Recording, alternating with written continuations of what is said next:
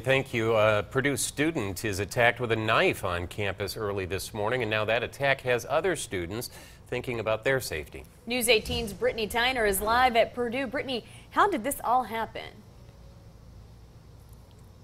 A student tells police that he was hit from the side by one man, then another man appeared and a confrontation took place. That second man did have a knife on him. Now, once other students were notified of the attack, some say they started thinking of ways they can stay safe on Purdue's campus.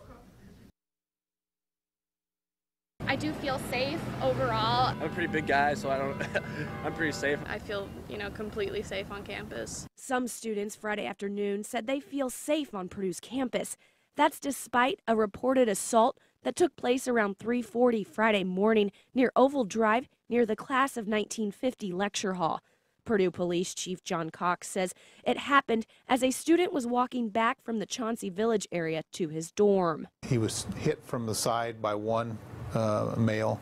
Another one came out from behind the first one, had a knife. There was a confrontation. Cox says during the confrontation, the victim was cut in the abdomen and chest. He was able to run away to his dorm and call police. Cox says the people involved are described as college-age white males. One was wearing a black T-shirt and the other was wearing a blue T-shirt. He says it appears to be an isolated incident. This appears to just be a random act. There's does not appear to be a connection to anything.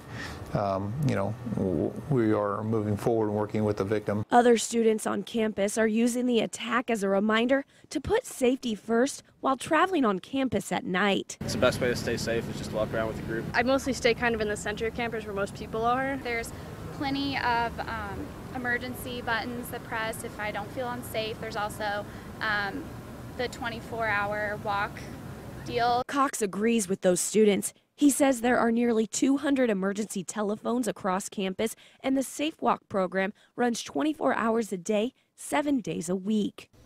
Police are looking through surveillance footage to see if there are any images of the two men that they can release to the public. John Cox says the two men did not get away with any money or any items like a cell phone or an iPod. Reporting live at Purdue, Brittany Tyner, News 18. Brittany, thank you.